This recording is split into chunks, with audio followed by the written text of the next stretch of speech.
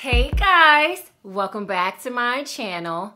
My name is Lanyelle Kuzar and I'm the owner of Yes Event Decor and More. So it's Halloween. Happy Halloween. I hope you guys are dressing up and having fun with your families. And even if you don't celebrate Halloween, I still hope that you have a great day, okay?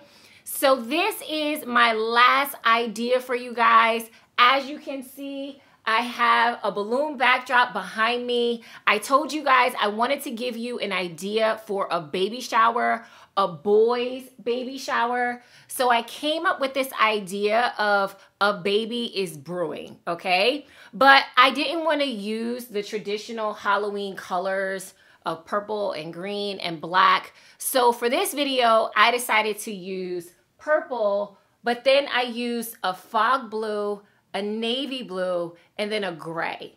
Because I really just want to give you guys different color schemes, different color combinations to try at your events, okay? So I'm going to get into the setup of this balloon backdrop and then make sure you come back at the end of the video so I can give you some tips. All right, so let's get started.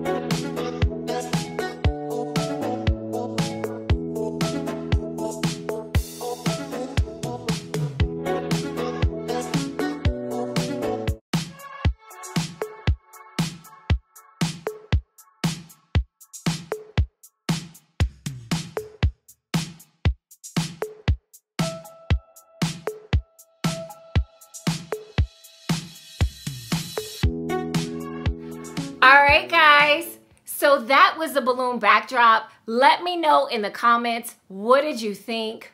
I just loved the way that this came out, but blue is my favorite color. So as soon as I started blowing up the balloons, I knew I was gonna love this, all right? Now, I know someone is going to ask me, I did not create this backdrop, okay? I always get questions in the comments about how did I create this wooden panel. I didn't. So I ended up purchasing this from someone who's in my area. If you're in the DMV area and you're looking to purchase these panels, just send me an email or send me a DM and I'll give you their information, okay? They don't ship, so you have to be in this area to be able to get the backdrop, okay? But I do know a lot of people who make their own. I just didn't do it because I don't have the time, I don't have the expertise, and I don't have the space. I mean, I don't have any space in my house to do woodwork, okay? So that's the reason why I just purchased it. Now, for the balloon backdrop, let me give you guys a couple of tips. I was a little bit nervous about hanging these bats on here. I just purchased the bats from Amazon. I'll be sure to put a link in the description. So I used these glue dashes and it worked. These bats have stayed up. They didn't come down. I didn't have any issues. And if you just peel it off slowly, the glue dashes won't mess up your panel, okay? So just in case you're wondering, I use these to attach these bats, okay? Now, the second tip that I will give you is that when you have these arch panels, just like any other backdrop, if you're doing something outdoors, I would recommend that you put a weight on the back of the backdrop. Because when I was outside painting this backdrop, I guess I didn't have enough weights and the backdrop ended up falling over on me, okay? So I got paint on my neck and a little bit of paint in my hair and I was screaming. So I learned the hard way that when you are outdoors, you need to make sure that you put weight on the back of this, especially when you're painting and when you set it up at your events, okay? I'll be sure to put the links for all of the materials that I use in the description of this video. I'll also make sure that I count all of these balloons and I'll put that in the description of this video.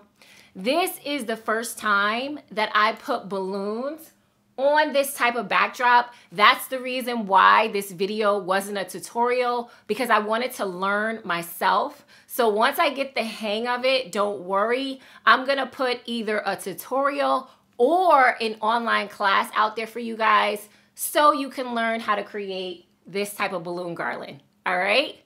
If you guys have any questions, please let me know, and I'll see you in my next video.